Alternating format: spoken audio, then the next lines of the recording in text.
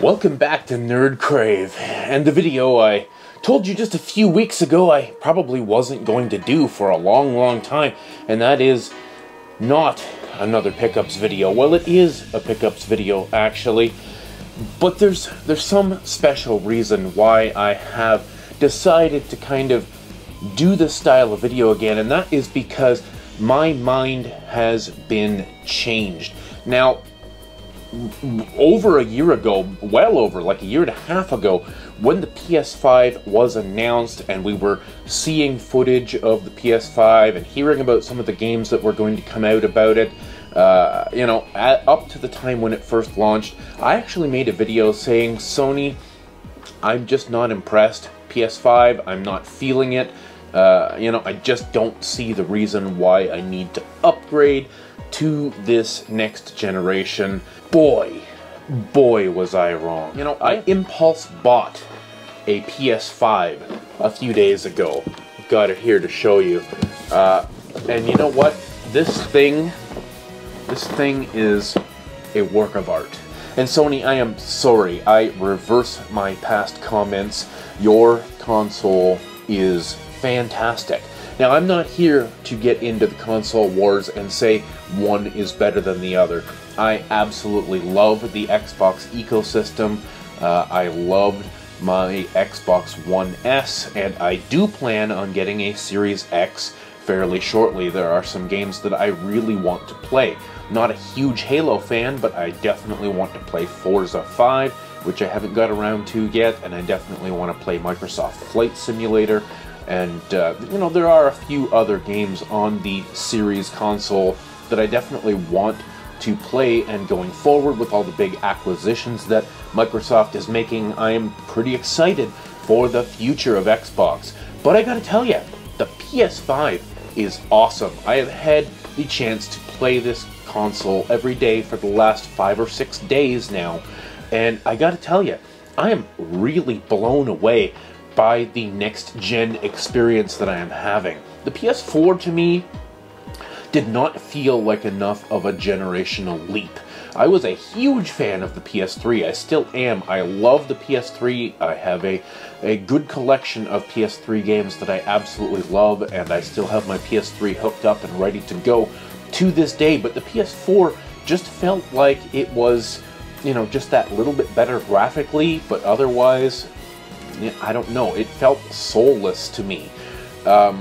And again, this is not a console wars thing. I just preferred the experience I had on my Xbox One over the PS4. I just did not connect with the PS4, but I am happy to say, after spending quite a bit of money on a mega bundle for the PS5 that included all kinds of accessories like a charging dock and an extra controller, which I got the red controller, by the way, and it's super nice looking and comfortable. And we're going to talk about some of the accessories, but something that has really blown my mind here are these Pulse 3D headphones.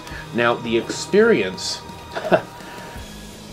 Let me get into the overall experience that I have had. I have felt, finally, like I have experienced a generational leap.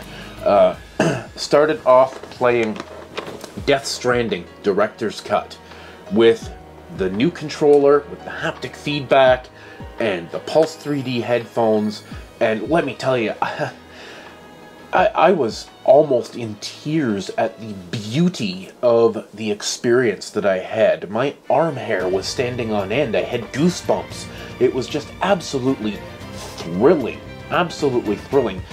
to experience a work of this caliber. Death Stranding is an amazing piece of art, and to experience that on my new 4K TV with this wonderful console and all of these great accessories was gaming on another level for me. Now, I know this is old news for a lot of you who played Death Stranding on the PS4, or maybe you've had a PS5 for a year plus since it launched, but to me, this was the generational leap that I have been looking for since the PS3.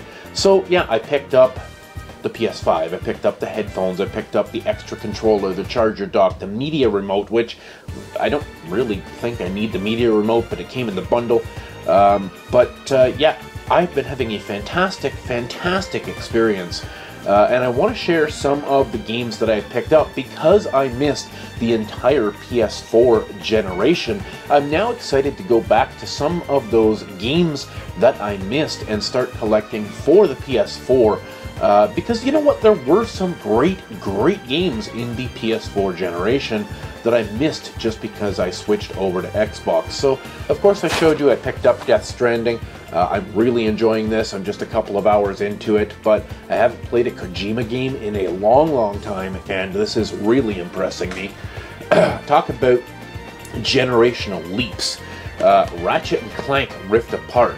I actually just got this installed last night and played the first hour or so, and man, I was just blown away at how great this looks. The fact that you know, there's a cinematic and then you jump straight into gameplay. There's no division between the cinematic and the gameplay, to the point where you're almost like, I gotta play now. Like, you think you're still watching a cinematic and all of a sudden there's gameplay required. Absolutely stunningly beautiful. The gameplay, like, everything moves so fast, everything is so crisp. I just couldn't believe my eyes what I was seeing on this TV through this console. Absolutely gorgeous. Now, a game that I have been salty as hell about not being able to play for the last year and a half or whatever it's been, because I was an Xbox guy, and I was super mad at Sony for working out whatever exclusive deals that they always work out with Square so that these games would not come out on other platforms. And you know what? Biting the bullet and going back to Sony, I've finally been able to play the Final Fantasy VII Remake. Picked up Intergrade here on the PS5. This is one of the few games that I was willing to pay full price for because I wanted to check this out the first day I picked up my PS5. Now, I haven't played a whole lot of it. When I set it up, I went into some kind of easy mode where unfortunately the game plays itself, so I've got to go back and into the settings and change around, I guess go back to normal or something, because I actually want to do the fights and stuff.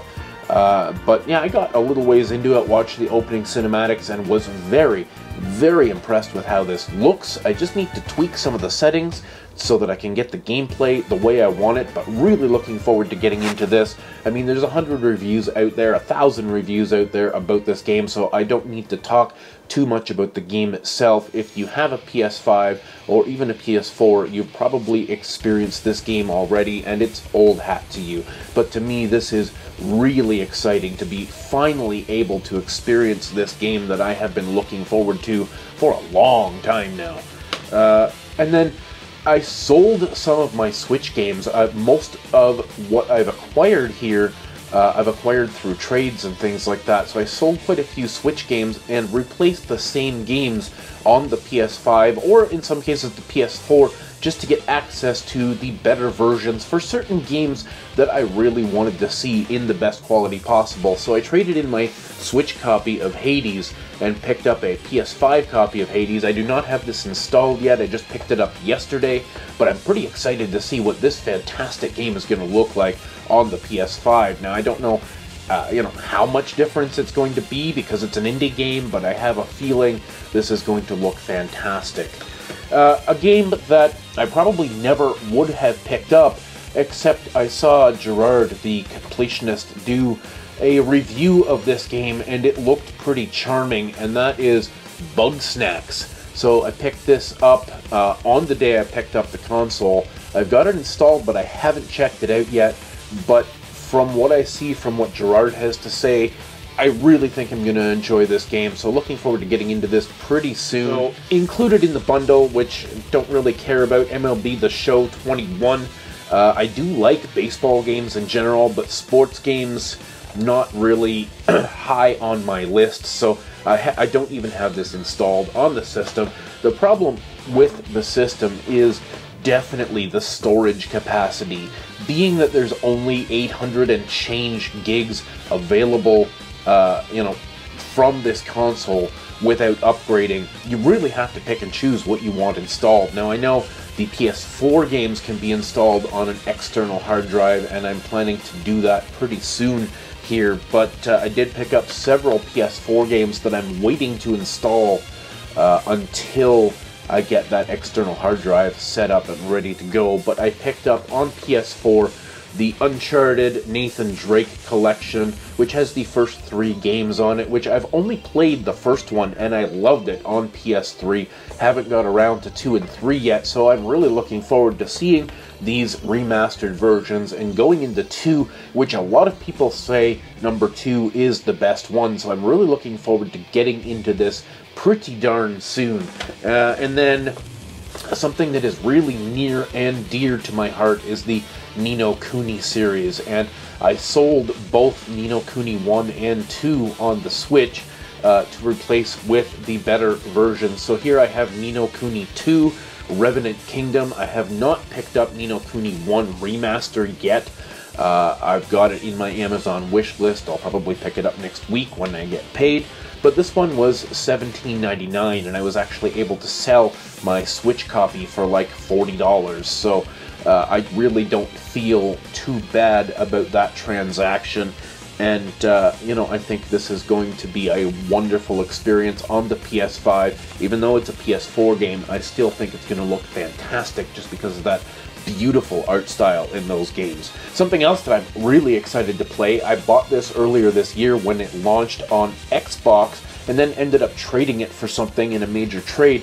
So I've got it back now on PS4, and that is Mass Effect, the Legendary Edition. These are the remasters of the first 3 Mass Effect games, and everyone that I've talked to said that these are absolutely fantastic. This is a wonderful remaster, and I'm really looking forward to getting into these because I have never played Mass Effect. Even being the big PlayStation fan that I am, and you know, postmodern retro gamer, yada yada yada, loving PS3, loving 360, never played the Mass Effect games, and I really feel like it is time to change that because these are really, really well thought of, considered to be some of the very best games of the PS3 and 360 generation, and it's more than time that I dive in and experience these games for myself. Getting towards the bottom of the pile here, because I didn't have a PS4, I never experienced God of War, which everyone says is an absolute masterpiece. I was able to pick this up used at GameStop for about $10 or $15. I feel like that's a pretty good value. I did pick up PS Now, and this game is available for me to download and play through PS Now, but I'm probably not going to keep PS Now at the moment. Now, looking forward to actually owning this physical God of War that I can play. So yeah, coming towards the end of the pile here, a couple games that I started on the Switch, loved on the Switch, but for one reason or another got distracted and never completed. And the first one is Kingdoms of Amalur: Re-Reckoning. Again, this is another remaster from the 360 and PS3 era. A game that some say is kind of like if World of Warcraft and Skyrim had a baby. And I played 2 or 3 hours of this, and it, you know, it looks fantastic, it plays fantastic, and I'm really excited to get back into this. I had this on the Switch, I traded it again. I paid like $10 for the PS4 copy, and I got like $25 for my Switch copy, so I don't feel like that was a bad deal either. And then, same again, sold my Switch copy of Dragon Quest XI. Now, I did have the 11S version, which is considered to be the better version, but Dragon Quest XI, just the vanilla version, for now, I was able to pick this game up for like $8. And again, sold my Switch copy for like $45. So I'm not really worried about the extra content for now. I will try to pick up the S version elsewhere, you know, when it comes on sale. But that's the end of the games that I picked up, guys. Yeah, I'd really be interested in your perspective, coming from someone who skipped the entire Sony generation of the PS4, and I'm only now just getting into the PS5. I'd love to know down in the comments what you think are some games that are absolutely essential for the PS4 and the PS5 that you think I should give some attention to, pick up, try out, and of course talk to you about on the channel. So let me know down in the comments what you think, and we will see you in the next video. Stay classy.